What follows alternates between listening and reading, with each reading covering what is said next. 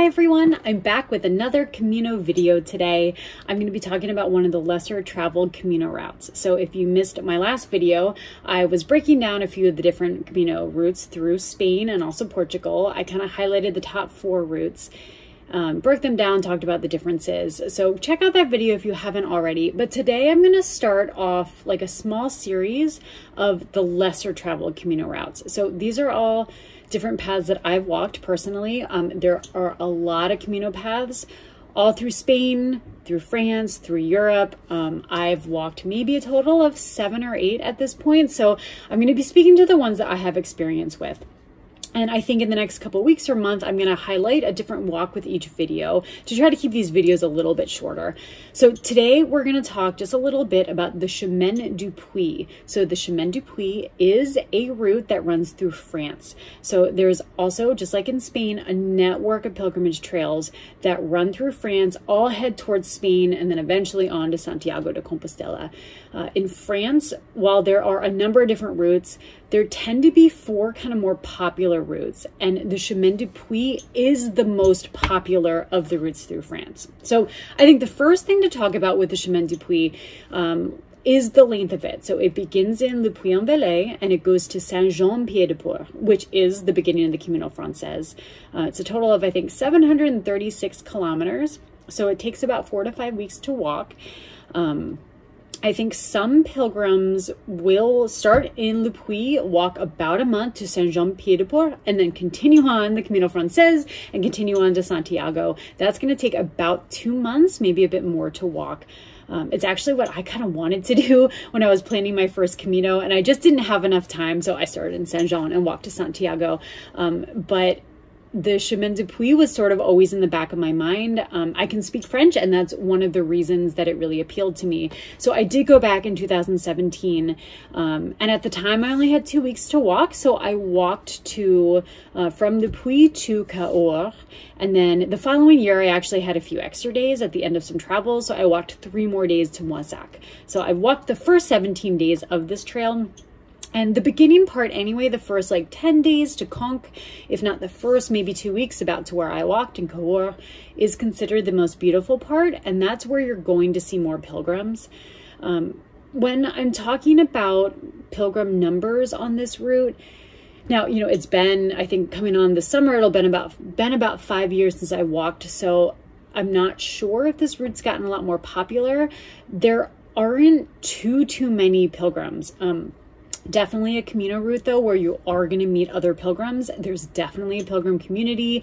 In the places I stayed in the evenings, I was always with other pilgrims, but it doesn't have anywhere near the crowds that the Camino Frances will have, or even the route in Portugal has. One big difference with this route compared to a lot of the Caminos maybe in Spain, or at least the kind of more popular Camino routes that I had highlighted, is that this route is mostly made up of French pilgrims or French-speaking pilgrims. But I would say pilgrims from France are going to be, you know, the most common that you will see. Sometimes the crowd tends to sway a little bit older as well. You know, you do see a variety of ages and certainly of nationalities too.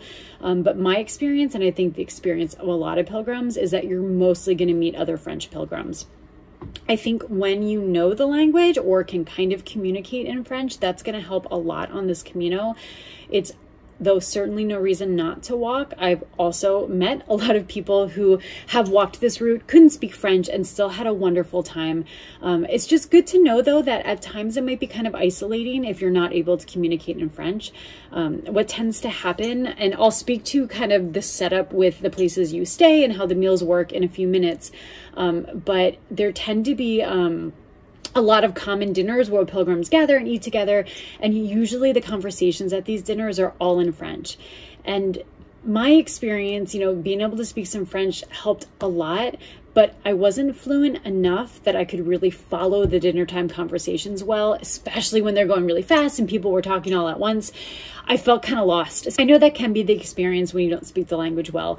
That's not to say, though, that the pilgrims on this route, the French pilgrims, won't make an effort to speak English if they know English. I think if they know that there is someone who can't speak in French at all, and they know some English, they'll definitely try to speak in English to make sure everyone's included. But just kind of know that French is going to be sort of like the dominant language of this route.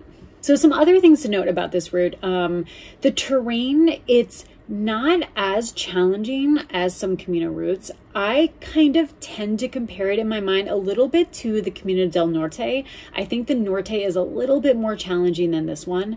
I would say for the Chemin du Puy, the most challenging part kind of comes within those first 10 days. And then afterwards, it gets a little bit easier. So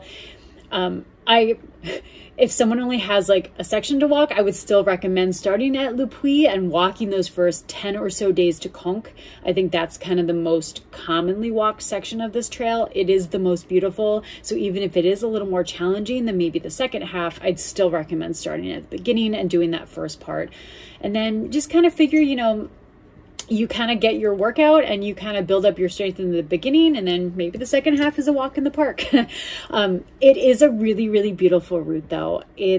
France is the landscape in this part of the country is really stunning. You're going through a lot of countryside. You're not really through any big mountainous areas, but you know, you're going up and down some rolling hills.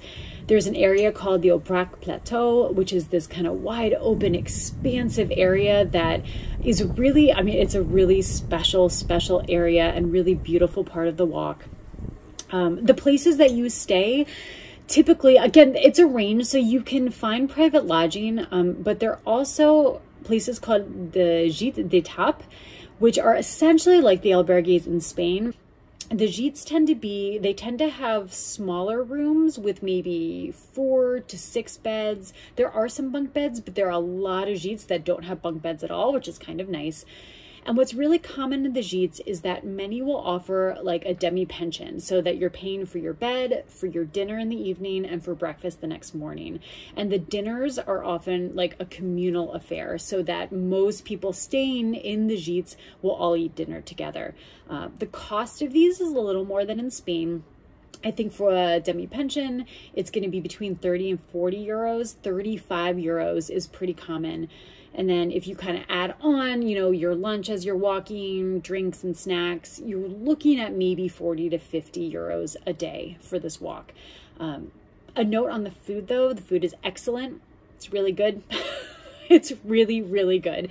And I know that's a highlight for many people who walk this route. Reservations are recommended if you're going to be staying in the gîtes, and especially if you're going to be eating the meals and the evening meals, because the people running the gîtes kind of need to know how many to expect so that they can prepare the meal. And so it's kind of very standard when walking the Chemin du Puy to call ahead a day or two in advance to make a reservation for the next night. And that was a bit of an adjustment for me. You know, up until that point, I had walked Caminos in Spain and never made reservations. But in France, I just kind of got used to it. I think before I went, I reserved the first maybe 3 or 4 nights just to kind of have that taken care of before I left. And then once I was on the way, I just sort of usually would sit down one day and kind of look ahead again at like 3 to 4 stages and kind of figure out what I wanted to do. Sometimes reserving a few nights at once, sometimes just doing day to day. So just calling the day before. If you don't speak French, usually the place that you stay in the previous night can help phone ahead and make a reservation for you the next night. There are very friendly pilgrims who will do it for you and who will help you out. So hopefully that won't be too big of a hurdle or anything too difficult. I do think camping is allowed in France, and some pilgrims I met camped. I would say though that like I really love staying in the gîtes, and there's such a beautiful Camino spirit there, and can really provide a nice sense of just community and connection. So while I think camping is possible, I think it can also be nice to stay in some of the communal spaces as well. I think another small difference is that the infrastructure on the Chemin du Puy isn't built up as much for pilgrims. So this isn't going to be a Camino where every 5, 6, 7 kilometers you're passing through a village with a shop and a bar and a plate and a pharmacy. I mean, there are pharmacies in the villages, and you're not walking in wilderness. You know, again, you're not in the middle of nowhere, but in France, the shops have kind of funny hours. So often you'll be passing through and thinking, oh, there's a boulangerie here, or there's a little place where I can buy snacks, or there's supposed to be a bar, but you'll find that it's closed. So I found that it was usually good to try to always carry just like a little backup for food. Generally, though, it's not a huge problem. And I think in my memory anyway, I often found places to get lunch every day. Or if I set off in the morning, there was usually a boulangerie open. So I could always have, you know, stuff to be prepared with for the day. It's a route that can be walked at all times of the year. I think spring and fall tend to be probably the most beautiful and kind of best weather to walk. I walked in the summer and some days were hot, but overall it was fine. The waymarking is pretty good. There are a few guidebooks. I might link to some guidebook options below this video. The one that I used, Miam Miam Dodo, which is a very kind of popular line of guidebooks in France. It's all in French, but I really think you don't need to speak French to be able to use it. It's pretty easy to figure out. So I think that is probably, those are probably the highlights of this route. Oh, one extra thing, which I thought was so funny as I walked. Every like 3 or 4 days, it seemed, I would see a sign kind of advertising like a village that was just ahead, and the sign proclaimed that village to be the most beautiful village in France. And I think I saw 3, 4, maybe 5 of the villages that were supposed to be the most beautiful, which always made me laugh. But that speaks to just how beautiful of an area of France you're walking through. There truly were some like really, really stunning villages. So I think this would be a great route if you have a couple of months and it's your first Camino and you want a challenge and you want to walk through 2 countries, start back and begin at Le Puy. I think if you've already walked 1 or 2 Caminos and you're looking for a different kind of experience, you want to experience a different culture, then I think this is a great Camino for you. I think if you can speak French, it's great. Even if you can't, I think it's a nice challenge. So I hope that you consider this and maybe add it to your list of Caminos for the future, and stay tuned for another video coming soon on yet another lesser traveled Camino route. Okay, see you all soon. Seigneur, bénissez ce repas, cette table accueillante, et procurez du pain à ceux qui n'en ont pas. Ainsi soit-il. C'est pour un chant de basse, je suis basse.